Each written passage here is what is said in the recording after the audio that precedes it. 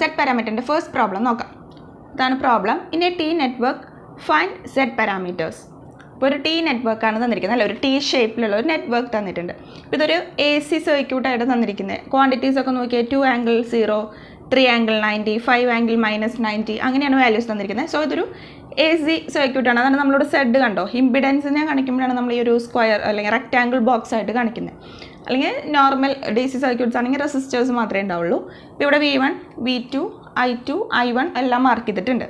അപ്പോൾ നമുക്ക് set parameters ഏതൊക്കെയാണ് നോക്കാം. അപ്പോൾ ആദ്യം നമ്മൾ കണ്ടുപിടിക്കുക എപ്പോഴും Z11 ആണ്. Z11 കാണാനുള്ള ഇക്വേഷൻസ് V1/I1 എന്നാണ് അല്ലേ. 4 പാരാമീറ്റേഴ്സിൻ്റെ ഇക്വേഷൻസ് നമുക്കറിയാം. Z11, പിന്നെ Z12 ആണെങ്കിൽ V1/I2, Z21 ആണെങ്കിൽ V2/I1, Z22 ആണെങ്കിൽ V2/I2.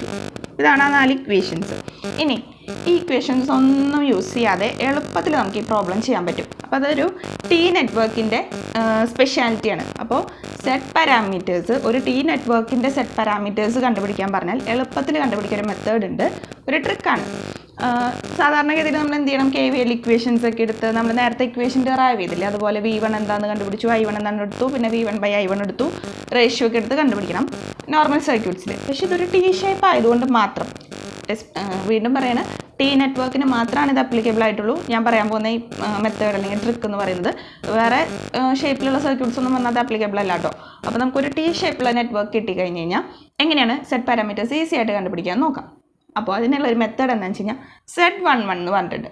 അപ്പോൾ നമുക്കിതിനെ ഈ ഒരു സർക്യൂട്ടിനെ ഇപ്പോൾ ഒരു ക്ലോസ്ഡ് പാത്ത് ഒന്നും കാണിച്ചിട്ടില്ല എങ്കിലും ഈ 2 സർക്യൂട്ട്സിൽ ഇപ്പോൾ സപ്പോസ് ഇത് ക്ലോസ്ഡ് ആണെന്ന് വിചാരിക്കാം, 2 മെഷായിട്ട് ഡിവൈഡ് ചെയ്യാം. ഒരു ടി നെറ്റ്വർക്ക് അല്ലേ. ഇതൊരു ഫസ്റ്റ് മെഷ്, ഇതെൻ്റെ സെക്കൻഡ് മെഷ്, അങ്ങനെ കൺസിഡർ ചെയ്യാം. ഇപ്പം എൻ്റെ first മെഷിലെ കറണ്ടാണ് I1, second മെഷിലെ കറണ്ടാണ് I2. Okay. ഇനി Z11 ആണെങ്കിൽ Z11 എന്ന് പറയുമ്പോൾ 11 ആണ് സഫിക്സ്. അതായത് ഫസ്റ്റ് മെഷിലേക്ക് കണക്റ്റഡ് ആയിട്ടുള്ള ഫസ്റ്റ് ലൂപ്പ് അല്ലെങ്കിൽ ഫസ്റ്റ് മെഷിലുള്ള 2 ഇമ്പിഡൻസസ് ഏതൊക്കെയാണെന്ന് നോക്കാം. ഇപ്പോൾ ഇത് AC സർക്യൂട്ട് ആയതുകൊണ്ട് ഇമ്പിഡൻസ്, DC സർക്യൂട്ട് ആണെങ്കിൽ നോർമൽ റെസിസ്റ്റൻസ് ആയിരിക്കും. സോ ഫസ്റ്റ് നോഡിൽ ഫസ്റ്റ് മെഷിലേക്ക് കണക്ട് ചെയ്തിട്ടുള്ള 2 ഇമ്പിഡൻസസിൻ്റെ സം എടുക്കുക. അതായത് 2 ആംഗിൾ 0 പ്ലസ് 3 ആംഗിൾ 90. 3 ആംഗിൾ 90 2 മെഷിന് കോമൺ ആയിട്ട് കിടക്കുന്ന ആളല്ലേ. അപ്പോൾ അത് 2 മെഷിലേക്കും ആപ്ലിക്കബിൾ ആണ്.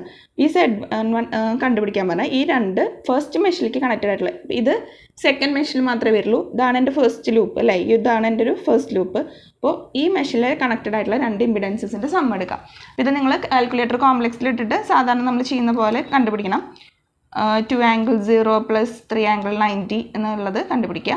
സിമ്പിൾ റെസിസ്റ്റൻസ് ആയിരുന്നെങ്കിൽ ജസ്റ്റ് ആഡ് ചെയ്താൽ മതിയായിരുന്നു. DC സർക്യൂട്ട് ആണെങ്കിൽ സിമ്പിൾ റെസിസ്റ്റൻസസ് ആണ് നിങ്ങൾക്ക് തരാം. അപ്പോൾ ജസ്റ്റ് ഇപ്പോൾ 3ഉം ഇത് 5 ആയിരുന്നെങ്കിൽ ഇതിപ്പോൾ 2 വെറും 2ഉം 3 ഓമും ആയിരുന്നെങ്കിൽ 3 + 2 5 ഓം എന്ന് എഴുതിയാൽ മതിയായിരുന്നു. ഇത് AC ആയതുകൊണ്ട് 6 ആംഗിൾ തീറ്റ ഫോമിലാണ് തന്നിരിക്കുന്നത്. സോ നിങ്ങളതിനെ കൺവേർട്ട് ചെയ്യാം. എപ്പോഴും ആൻസറും 6 ആംഗിൾ തീറ്റയിൽ തന്നെ എഴുതാൻ നോക്കുക. റിസൾട്ടൻ്റ് എന്ന് പറയുന്നത് 3.6 ആംഗിൾ 56.31 ഡിഗ്രി ഓം ആണ് യൂണിറ്റ് അല്ലേ. ഇമ്പിഡൻസസിൻ്റെ ഒക്കെ യൂണിറ്റ് ഓം ആണ്. അപ്പോൾ എപ്പോഴും യൂണിറ്റ്സ് എഴുതണം. Z11 ആയി. ഇനി ഈ ഒരു ടി നെറ്റ്വർക്കിൻ്റെ പ്രത്യേകത ഇവിടെ നോക്കിയേ, ഈ 3 ആംഗിൾ 90 2 മെഷിനും കോമൺ ആണ്. സോ അങ്ങനെയുള്ള നെറ്റ്വർക്കിൽ Z12ഉം Z21ഉം സിമെട്രിക് ആയിരിക്കും. സിമെട്രിക് എന്ന് ഉദ്ദേശിച്ചത് രണ്ടും ഈക്വൽ ആയിരിക്കും. അപ്പോൾ ഇവിടെ Z12 എന്ന് പറയുന്നതും Z21 എന്ന് പറയുന്നതും സെയിം ആയിരിക്കും ടി നെറ്റ്വർക്ക്സിൽ. സോ നമുക്ക് Z12ഉം Z21 എങ്ങനെയാണെന്ന് കണ്ടുപിടിക്കാം. ഇവിടെ നോക്കിയേ, സഫിക്സിൽ 1 2 ആണ് അല്ലെങ്കിൽ 2 1 ആണ്. അതായത് 1നും 2നും കോമൺ ആയിട്ടുള്ള 1ഉം 2 എന്നുള്ളത് നമ്മളിപ്പോൾ മെഷായിട്ട് കൺസിഡർ ചെയ്യണേ. അപ്പോൾ ഫസ്റ്റ് ആൻഡ് സെക്കൻഡ് മെഷസിന് കോമൺ ആയിട്ടുള്ള ഇമ്പിഡൻസ് ആരാണോ അതാണ് Z12 ഓർ Z21. അപ്പം അതിവിടെ 3 ആംഗിൾ 90 ആണ്.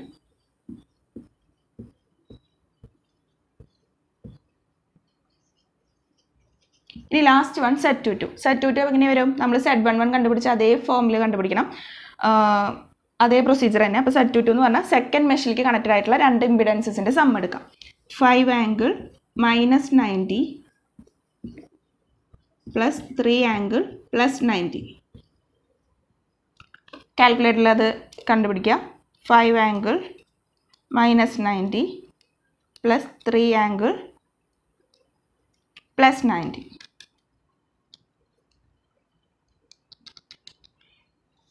റിസൾട്ടൻ്റ് എന്ന് പറയുന്നത് 2 ആംഗിൾ -90 ഡിഗ്രി ഓം. അപ്പോൾ Z11 Z21 Z21 or Z12 പിന്നെ Z22 ഇപ്പോൾ 4 പാരാമീറ്റേഴ്സ് നമ്മൾ കണ്ടുപിടിച്ചു. അപ്പോൾ ഒരു T നെറ്റ്വർക്ക് ആണെങ്കിൽ ഈസി ആയിട്ട് നമുക്ക് ഈ മെത്തേഡ് ഫോളോ ചെയ്തിട്ട് Z പാരാമീറ്റേഴ്സ് കണ്ടുപിടിക്കാം. ഇത് T നെറ്റ്വർക്കിൽ മാത്രമേ ഇങ്ങനെ അപ്ലൈ ചെയ്യാൻ പറ്റുള്ളൂ. വേറെ സർക്യൂട്ട് വന്നാൽ നമുക്ക് എല്ലാ പ്രൊസീജിയേഴ്സും ഫോളോ ചെയ്തിട്ട് മെഷ് അനാലിസിസ് ഒക്കെ ചെയ്തിട്ട് തന്നെ കണ്ടുപിടിക്കണം. സോ T നെറ്റ്വർക്ക് ആണെങ്കിൽ ഈ മെത്തേഡ് ഫോളോ ചെയ്യാം എളുപ്പത്തിൽ. അപ്പോൾ നിങ്ങൾ വെറുതെ ഇക്വേഷൻസ് ഒന്നും എഴുതി വെക്കണമെന്നൊന്നുമില്ല. മീൻസ് ഈ ഫോർമുലാസ് ഒന്നും യൂസ് ചെയ്യാതെ തന്നെ നമുക്ക് കണ്ടുപിടിക്കാം. എന്നാലും എക്സാമിന് ജസ്റ്റ് ഇക്വേഷൻസ് ഒന്ന് എഴുതി വെക്കുന്നത് നല്ലതായിരിക്കും. കാരണം നിങ്ങൾ ഇനിയിപ്പോൾ ഫൈനൽ ആൻസർ കണ്ടുപിടിക്കുന്ന എന്തെങ്കിലും മിസ്റ്റേക്ക് വന്നാലും ഇക്വേഷൻസിന് മാർക്ക് ഉണ്ടാവും. സോ അതുകൊണ്ട് ഇക്വേഷൻസ് എന്തായാലും എഴുതി വെച്ചോളൂ. പക്ഷേ പ്രോബ്ലം ചെയ്യുമ്പോൾ ഈ മെത്തേഡ് ഫോളോ ചെയ്താൽ കുറച്ചും കൂടെ ഈസി ആയിരിക്കും. അപ്പോൾ ഇതാണ് ഒരു AC സർക്യൂട്ടിൻ്റെ T നെറ്റ്വർക്ക് ആണെങ്കിൽ സെറ്റ് പാരാമീറ്റർ കണ്ടുപിടിക്കാനുള്ള പ്രോബ്ലം. ഇപ്പോൾ ഇത് AC ആണെന്നല്ല, DC ആയിരുന്നു എന്നുണ്ടെങ്കിലും ഇതിപ്പോൾ റെസിസ്റ്റേഴ്സ് ആയിരുന്നെങ്കിലും ഇതേ മെത്തേഡ് തന്നെ ഫോളോ ചെയ്യുക. T നെറ്റ്വർക്കിൽ ജസ്റ്റ് ആഡിങ് തന്നെ ഉള്ളൂ. പക്ഷേ ഇതുപോലെ ആംഗിളൊന്നും ഇല്ലാന്നുണ്ടെങ്കിൽ ജസ്റ്റ് ആഡ് ചെയ്യുക, യൂണിറ്റ്സ് ചെയ്ത് അത്രയും. അപ്പോൾ ഇത് DC-ലും അപ്ലിക്കബിൾ ആണ്, AC-ലും അപ്ലിക്കബിൾ ആണ്. T ഷേപ്പ് ആയിരിക്കണമെന്ന് മാത്രം. ഇതെല്ലാവർക്കും മനസ്സിലാക്കാമെന്ന് വിചാരിക്കുന്നു. നമുക്കിനി നെക്സ്റ്റ് വേറൊരു പ്രോബ്ലം നോക്കാം സെറ്റ് പാരാമീറ്ററിൻ്റെ.